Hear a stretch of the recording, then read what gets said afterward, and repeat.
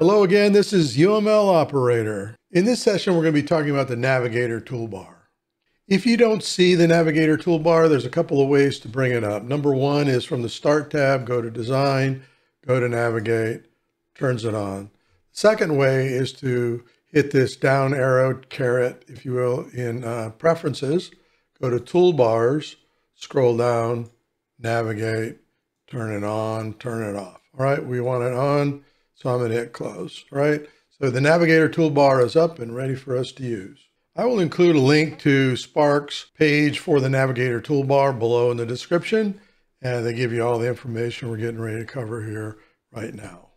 When you first start, your projects aren't going to be that large, but some of my projects are extremely large, have dozens, if not more, packages, diagrams, sub-packages, and I need to be able to navigate them quickly.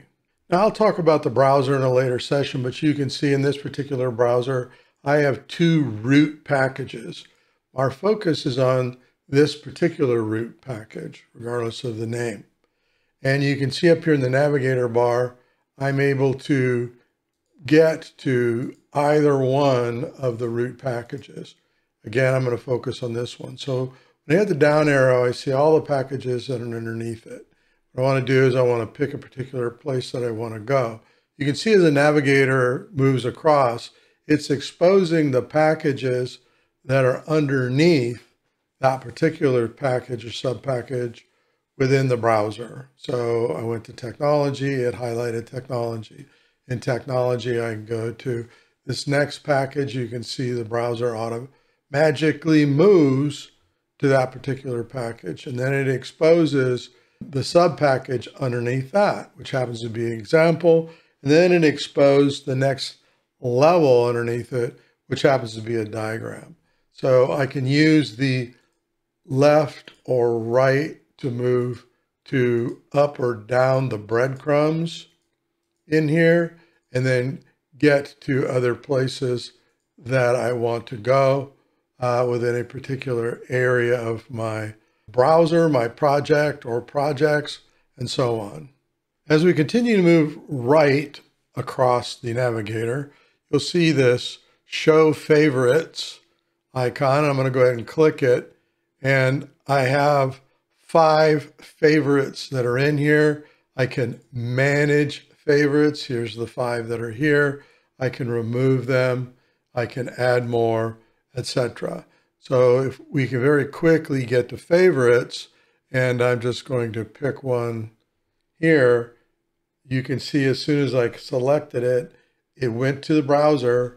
You look up here in Breadcrumbs, the navigator, there's the package, and I'm able to move to particular models that are exposed within this package, and so on, right?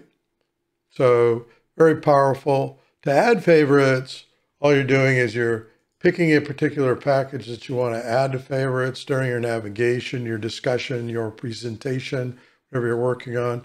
You just right click on it, and you'll see as soon as you do that, the pop-up menu goes to add as favorites. And then for current user, we'll talk about this again later.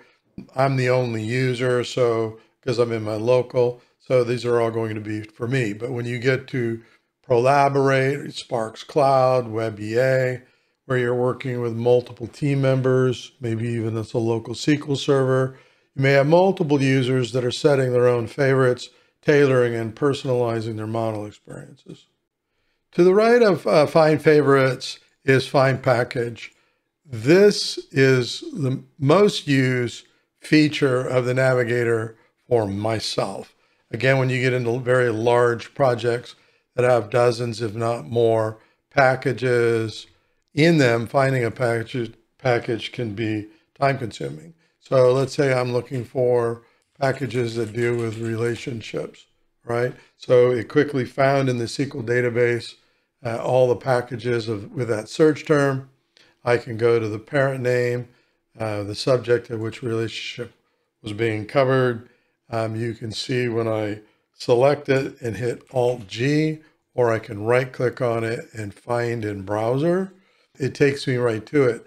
As soon as I hit it, you see the breadcrumbs lit up, and I can navigate left and right, down, as much as that I want, right? So if I hit down on this, I get to the diagram that's underneath that particular package. There are no more packages underneath to drill down into. It sees that the next item or element is a diagram, all right? So I very quickly get to things using the find feature. Extremely powerful, great to have up within the Navigator bar within your workspace at all times. The next item is the display start page. Start page is where you start when you load and don't bring up any diagrams. Sometimes you might not load this or have it load at default, or you might have inadvertently closed it. And where'd the start page go and how do I get to it? Well, there's two ways. The old way is hitting this down arrow right here, show start page, brings it up. The other way, if you've got Navigator on, simply select this, brings up the start page, puts focus on it. Very nice feature within the Navigator to bring up. Sometimes you don't want the start page up during a presentation and you might close it, and then you want to very quickly get to it for further navigation, opening other projects, other project management. It's right there for you. All right, the next item is the menu icon. So if I select this, you can see I have Find Package, which is right there.